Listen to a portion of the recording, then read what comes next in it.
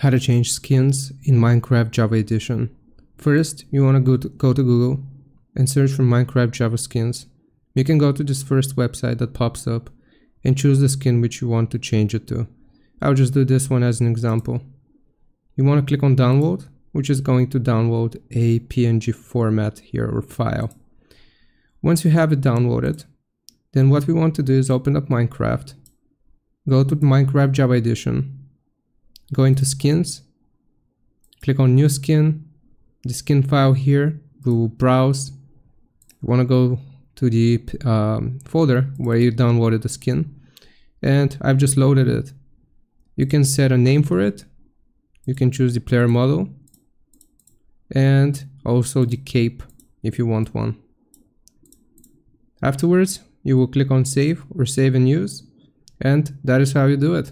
I hope this helps. Leave a like and sub. I'll see you next time.